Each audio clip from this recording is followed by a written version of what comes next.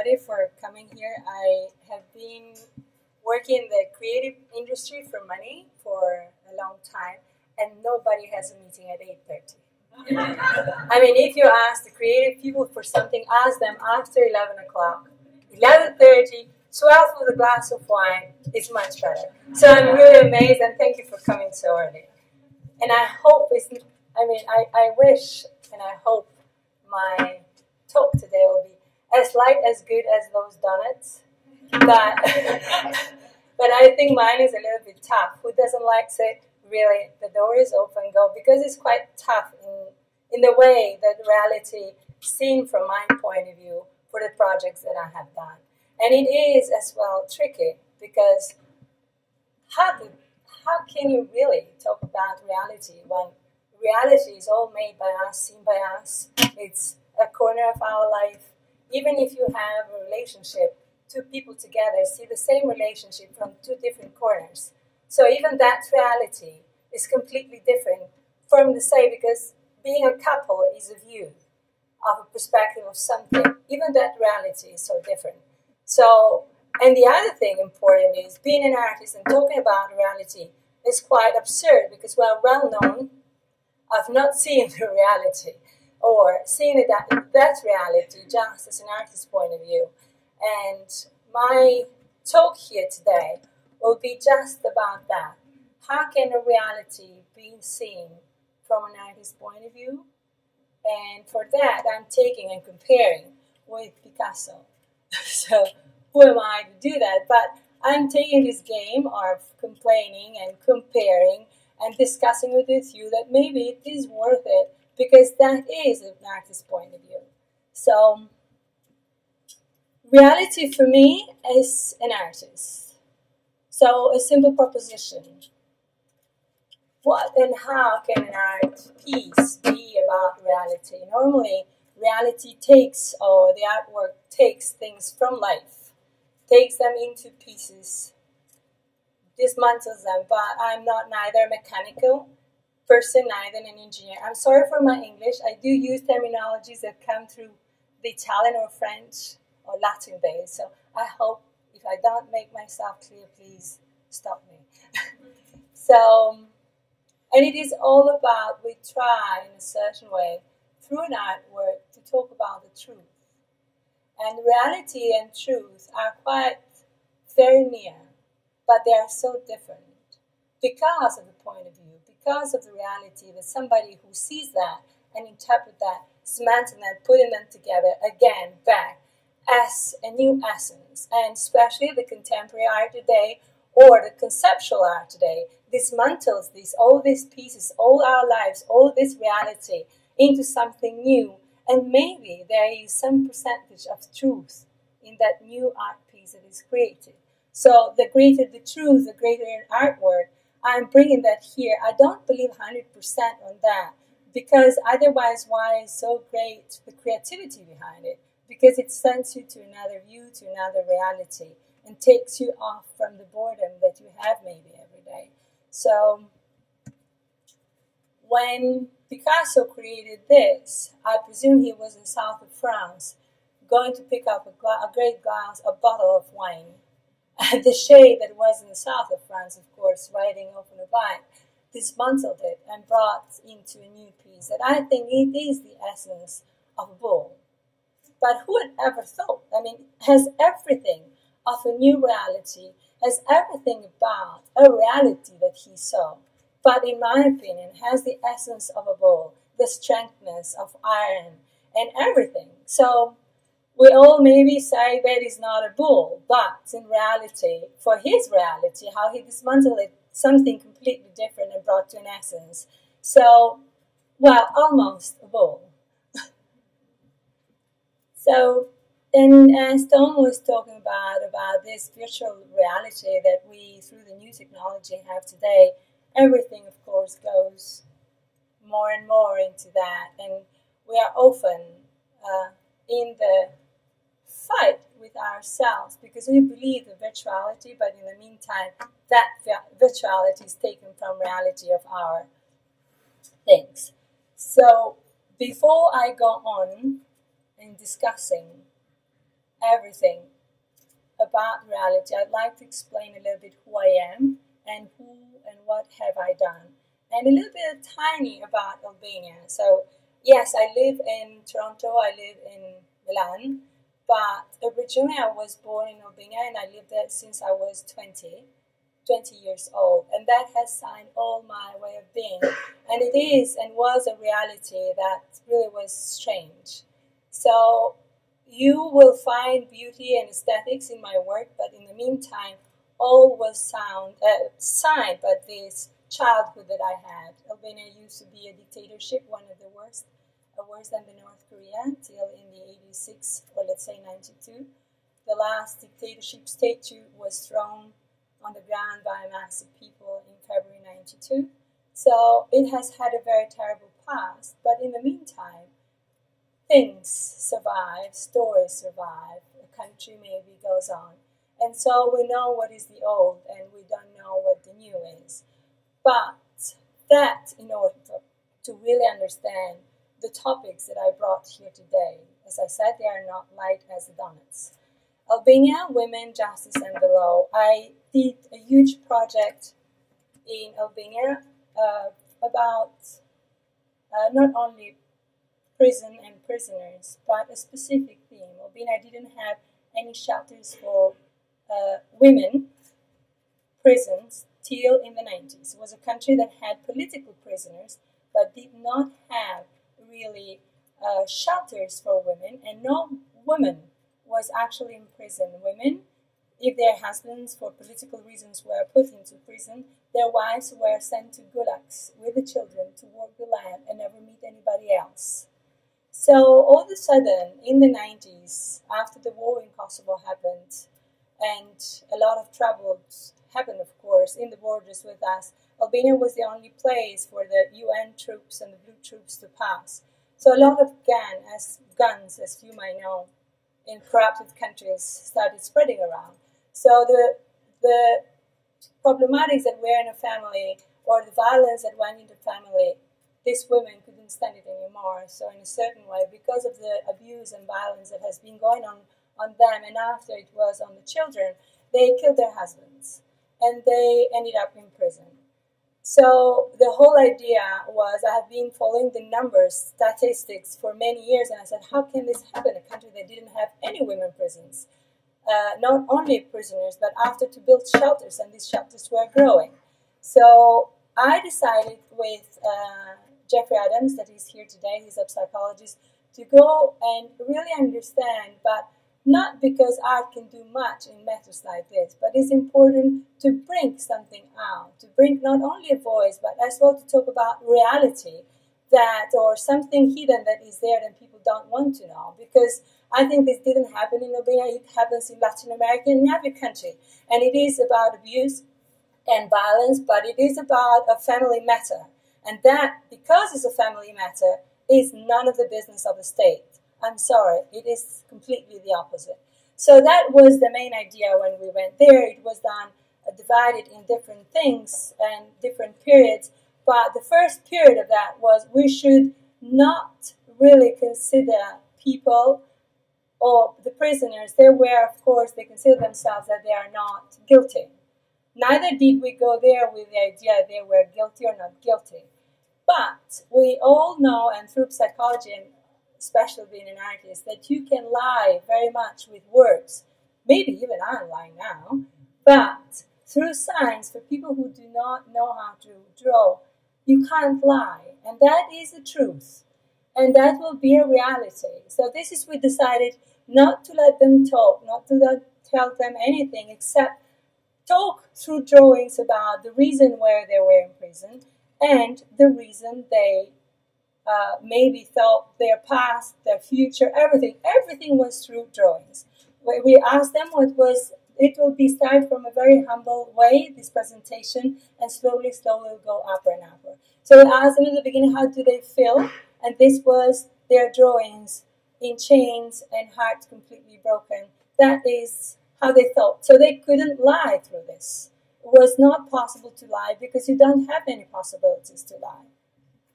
And we asked them, draw a portrait of yourself And if you can see here, there are a few, these are their drawings, a few tears. And after we ask them, if you are an animal, can you represent yourself? So as you can see, a bunny or a chicken with the little birds, or we asked them as well to present themselves. They were lions, but in reality they were in prison.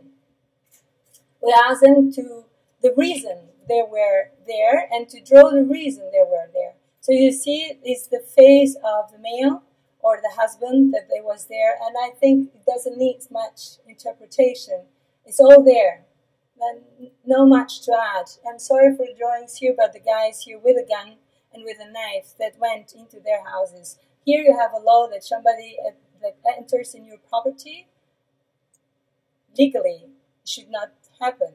In Europe, this happens, and the guy who comes into your house has more freedom and by law should not be judged instead of you that are in your own house and attacked. And we asked them what did they think as well of, this is another interpretation of, if can you see or say or tell that through a sign or a symbol or an animal that represents the reason you are here. So it was a snake. As well, we asked them what do they think of the justice system.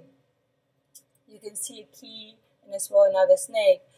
That they actually did the justice system through black and white charcoals. And if you really see the drawings, are very humble drawings, but it really, the justice system is just black and white, no color, and they have chosen it. And the expression actually down, it says the law is the same for everybody, but the law works better if you have more money. And if you see the guy here, which is the lawyer, the judge, has a huge envelope bigger than him, which really explains the corruption. And as well here, these are cash money. So they were there, but was it right for them to be there? I don't have a degree in law, and I don't pretend to do that. But I think, and I had the voice to bring something out for people who thought, if you kill somebody, you end up in prison. So our idea was, after, at the end of the whole project, to bring a new reality and to bring the truth that was behind these conditions at the end, at the last moment they ended up in prison. So they really, after the last week, they finally told their stories, wrote their stories, and finally we hanged them in an exhibition for people to read. Part of the project was as well to bring different MPs in the exhibition, the ministers, judges, because of the corrupt system, to start talking about it. And it was quite a huge event during the open discussion. Should these women be in prison for this? Because they have been to the police station for many, many years, and they all went sent back by the police saying, this is a family matter, sort it out. But when they ended up in prison, and the children didn't have a father anymore, the mother ended up there, of course the children is our problem, because they are completely alone, because tomorrow they will be thieves to survive. So when you have a state that doesn't really care. So it is a reality that is our problem, and this was brought out. So it was quite a strong project, and at the end the feedback was very strong. We left because we needed to go on other projects, but many intellectuals really took part of it, proceeded and went on. So with the new government after, these women were freed, a part of it. So it was the first time for me to see that sometimes you need to put the seeds for good things and to see the reality from a different point of view. It doesn't mean that it's the real truth, but it is important to really present that reality that people don't even want to hear, because it is a part of it. I hope I'm not bothering any of you, because they're heavy topics in the morning. So you can see still a few things, and that's at the base in here. You see that is a work of mine done when I was full of emotion around this project. In fact, I presented 12 bars that represented their 12 portraits. They were bigger, the group of women, but I took the essence of it to represent the truth and to represent a reality. This here is the final representation and the project I did for the Thessaloniki Biennale. And here in the corner, you will see a little bit of a story of the background of the project. And this project was done after I finished the prison project. Months later, I represented them in this way. And these are 12 portraits of these women, of the whole project that was done in prison and about prison. So you see here is one part, the first you saw before, the small little bars were these ones, and these are in steel. After, when I was in Toronto, I got really 6 months off of the project. Finally, I cooled down of all the emotions and everything. And to talk about this reality, you need as well time to reflect on reality. And the second one, I thought these women to kill somebody really need to be the toughest person to do something, and you do this for your children. So I thought that the bars and the iron to represent these portraits were not right and was not the proper one. So I thought the watercolor is the most smooth color that goes everywhere, is not predictable. So I tried to have the same form, but to fill them after in a watercolor. And it's this one or this one, because that you can't control. So is the time, so is life. And when I heard in June that there were some of them were free, after I did this one that you see here, which is sewing and in color, which is really finally the last part of it. So I'm going back again for you to have a perception of that. So this is the whole project, and it's called Defiant Portraits.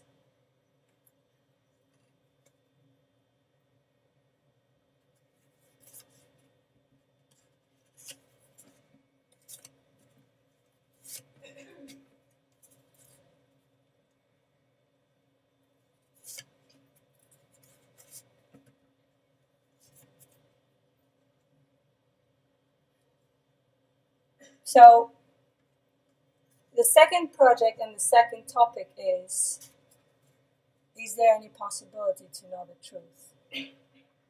And on this, I'll bring a different project, but still connected to political situation, and as well the values, beliefs, how things do change through time, and but the essence never changes, and that is the point. I'm talking now about effacing memory, which is still a way to see a reality, look history as well, look back and propose a new project that it is so still today have so many values and very contemporary, but is based on something that is history, art world, and everything connected to that. Corruption, I'll start talking about it. So it's called The Face in Memory, and the whole idea was I've been following since many years that the auction houses are really selling a lot of artworks, and especially with the novel or new money that comes through different things now, it's very easy that the art is an asset. It is to be bought because you know that will make a lot of money in the future. Through now you pay taxes through houses, you pay taxes through many other things, but not yet through the art world or the artworks that you collect. In the history, because I came from where I came through a dictatorship, I really started thinking how art has helped many dictators. Not only they were great killers, but as well great collectors. So in history, I really did a huge research who has been a great dictator, but as well a great collector. These are the two lines that are the basis of this project. And there are many. But to be a dictator, you need really to be for your own country, considered by the population of the same country, as well to be considered a dictator for people abroad. And as well, it's very tricky because only time shows that you have been that, because somebody has been considered quite right, and through the time we discovered that it was not like that. So it's still about reality, it's about history, how it was written, and history mostly is written by winners. So these two topics are the project that I have taken that are connected together into this piece. So I took 12 dictators that not only were great dictators, but they had great collections of artworks.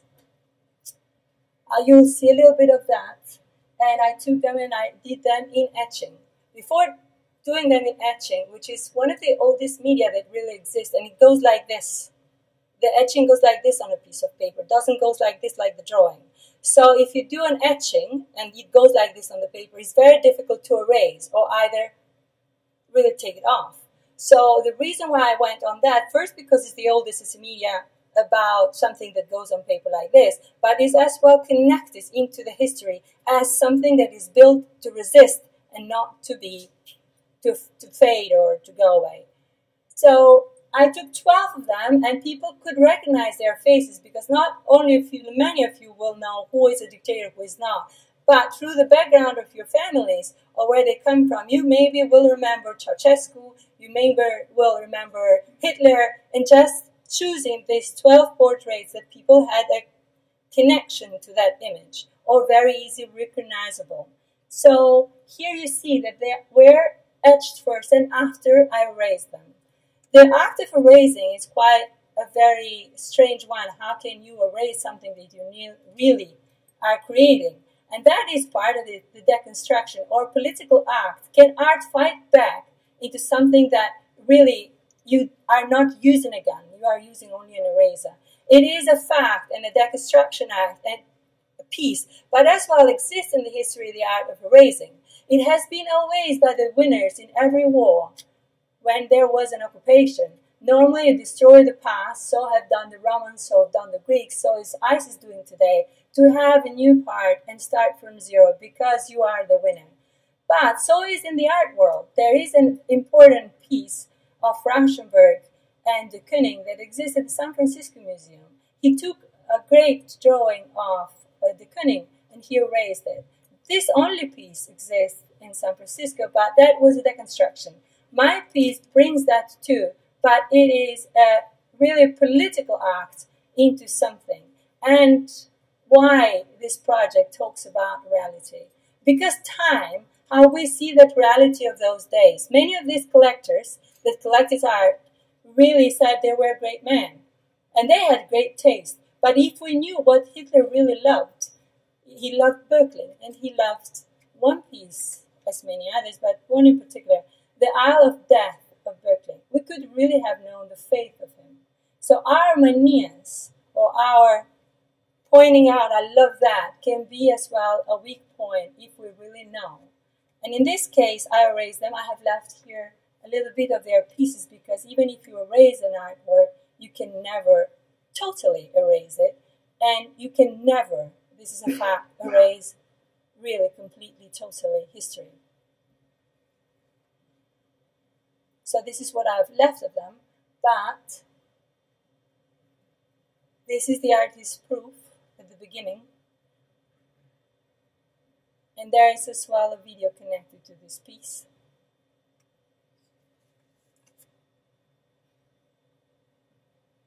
This was shown at the Tel Aviv Museum in Israel. The video and the artwork are shown in the same space but not on the same wall, because it's as well a little game for me as well to let people know. If you remember one of the faces, which you can see only through the video, you can go and check who is exactly in the piece.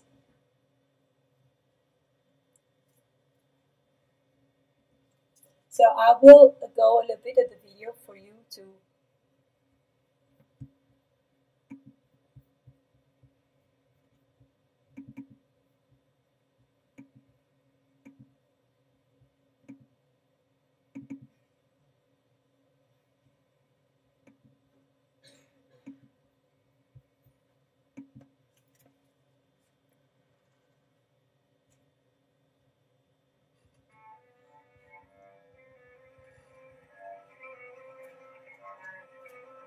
it is important, the sound in this piece.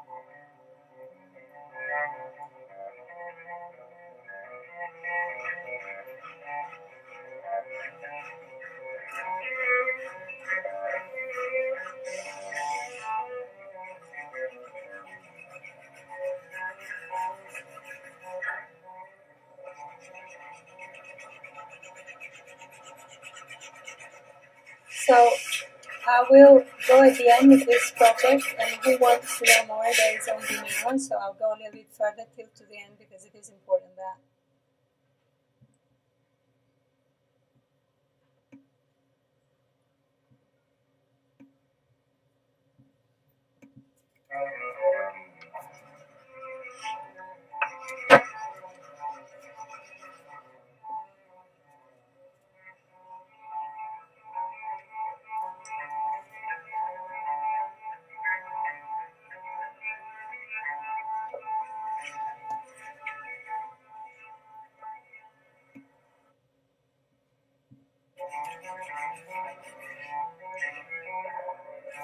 The last one is the Albanian dictator in Hoja.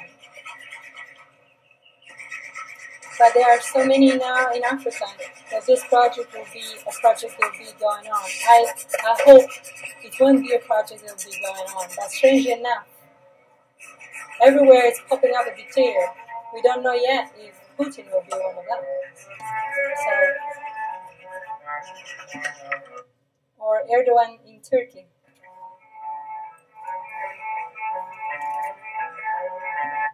What you all end up is like this.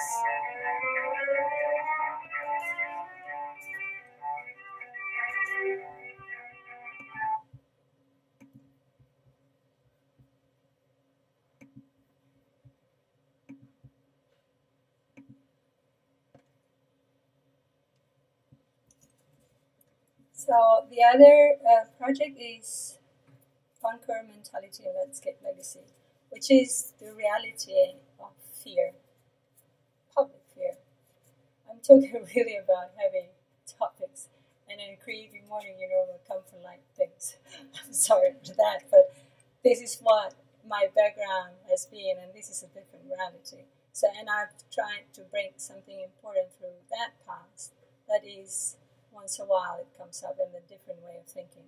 So I was invited at the Kiev Biennale by David Elliott to bring a new project, and it was the first time that was done at Biennale in Kiev.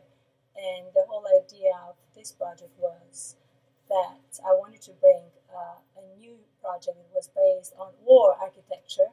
Albania was known for many things, but as well, one important thing was the bunkers.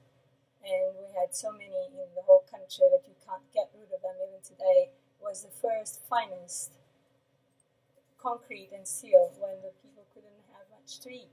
So you'll see today what the reality is, how they're used today, and even turned out in vases or for the plants. These are watercolors that I've done based on the reality that is today. And they were everywhere, from the mountains to rivers to places where we lived. And we were it's really a symbol of fear because they never were used for any fight. They were mostly used to scare us. They were never used for any protection. We never were occupied by anyone. So it really has remained so deeply in the brain of all of us that these bunkers everywhere. But as well, the young generation considers them part of this reality of the landscape of the country. But it was about a paranoia that never really was anything else and more than that. Being a country of a Mediterranean country is very hot, so this is the project that I proposed in Kiev. As you can see, there are very little dams and they have a good smell as well. I produced a new grape Pantone that has a proper special smell because these really in reality were used for toilets. Public toilets by the people when they were for protection and fighting, which were never used. So you could immediately, if you smell that from outside, you could really know that after that corner was a bunker because of the smell. So the work here has a good smell against the mosquitoes. It's quite a powerful, and everybody who came to see the exhibition, they thought that was lovely dons with a good smell. They didn't know that, so I played with that, just the opposite of it.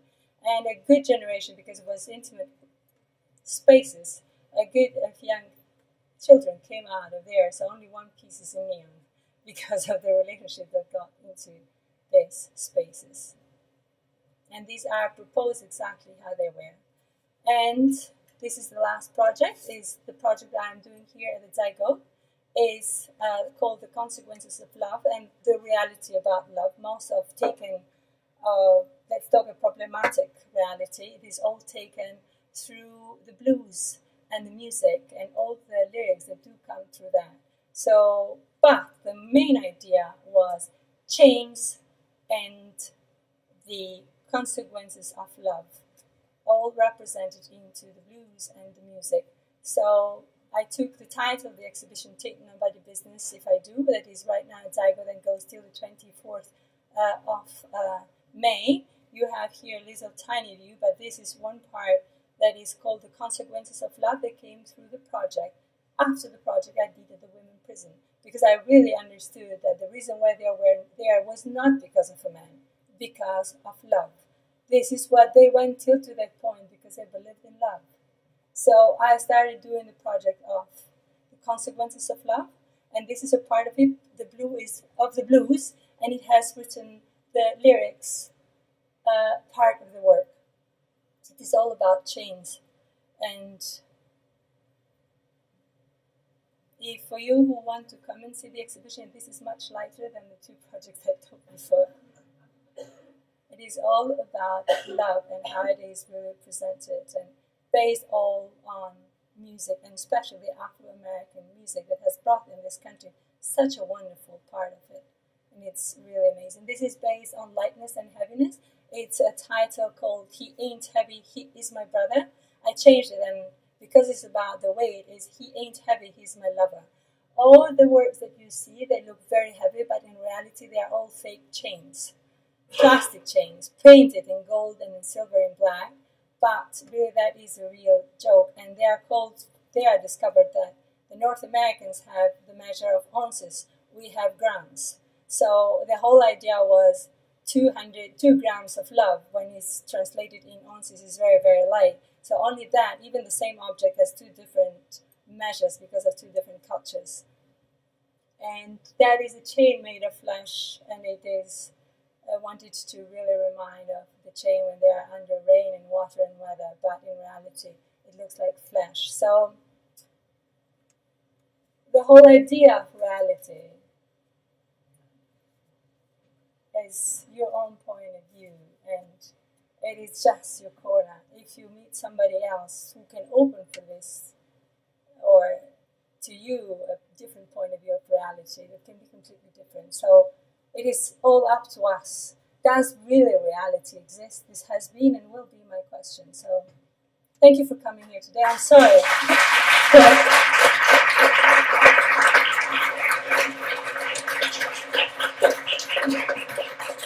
We don't have a lot of time for questions. I don't want to keep you guys too long. Who has the best question? Somebody has the best one. We're going to find you really, really quick. Or if there's maybe a couple, we're going to be, we've got like maybe 5 minutes or so. If anybody has any questions. Or we can just grab coffee and then hang out for a little bit and come up and say hi. Is that better? We have a question. I'll let you guys take it away. Yeah. Like 5 minutes. Yeah. I'll try to be quick with my not good English. English is terrific. What has been the feedback from governments and other dictatorships or political systems to your artwork? I know that my artworks point questions, shows a reality, makes people think what really life, reality, things are not the way they look. If you really dig deeper, it is so wonderful. And to have the freedom to talk and to have the freedom of point of view to express that. And I think the biggest freedom is that, the freedom of thinking and expressing yourself. It is, as I said in my last exhibition, it ain't nobody's business if I do. And this is what I give as an answer. Because I think I'm not able to do anything, and I have the freedom not knowing anything so well. That curiosity sends me everywhere. What the governments or the political think about it, I hope they can be less corrupted and have more ethic to them, whoever they are, or in whatever country they are. Because we discovered them what they do after 10 years in some countries like America. In other countries like Albania, you never catch them. More you're still richer and stronger and better you are. So I think it's as well a duty or an ethic to bring things to a point, to let people think their own way. So.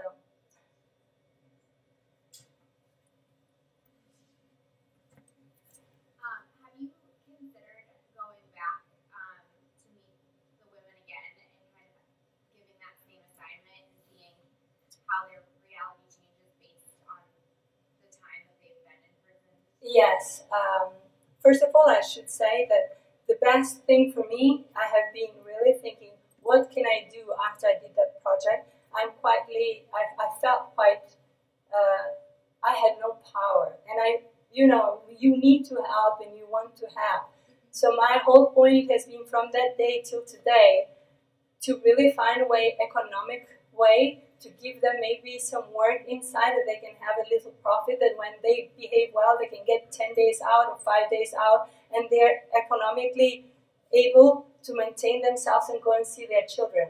So I think this would be the best thing that I can do, which till now I found different ways, but the corruption inside of making profit is so good and so big. So I really don't know. I don't want to make more damage if I don't find the right way. But part of our project was as well, let these women think that they were so much institutionalized when they were there. So our questions, especially the last, was, what will you be doing once you get out of prison the first day?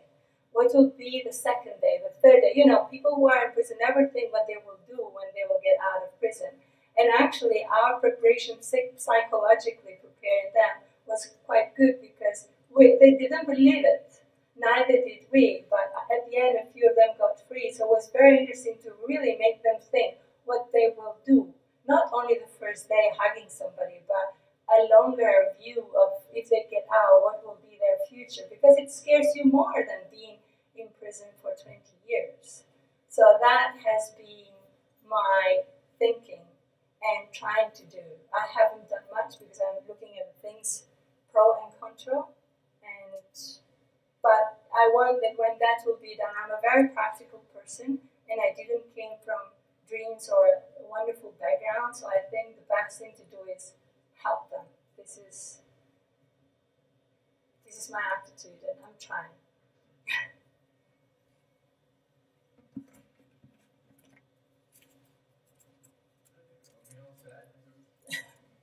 Thank you for coming out today.